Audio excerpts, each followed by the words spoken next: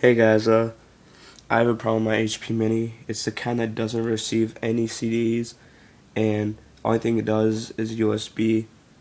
And right now, I tried resetting. I've tried doing a lot of things. None of it works. Here, for one, like the safe mode, the F8, go, and they'll say safe mode, and I go to it, and I tried all three. I'll just go to regular safe mode right now. Windows XP Professional. Now it'll do everything, loading up the boot system, and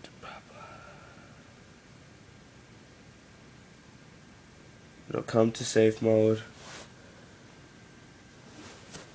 and it'll pop up with the login screen. Just login screen, no whatsoever. And it has a weird code. It says 14, I don't know if you can see that, 14 U1 F01. But anyways, and I'll type in, like people have said, administrator.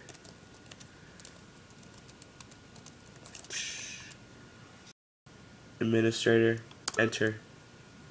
Says the system cannot log you on. Make sure your username and domain are correct, and type your passwords again. Letters and passwords must be typed using the correct case. And I'll try something like guest. Your account has been disabled. Please use your system administrator. And I don't know what to do because it doesn't take any CD, so I can't do that.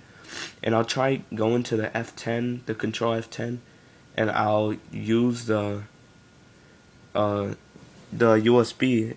Select the USB, and then it says boot MNGR or boot manager. It could not be found, and it'll say press any key to try again, and it'll keep just doing that.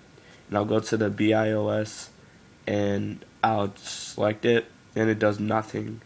It'll just pop up an administrative password, which I've never set before.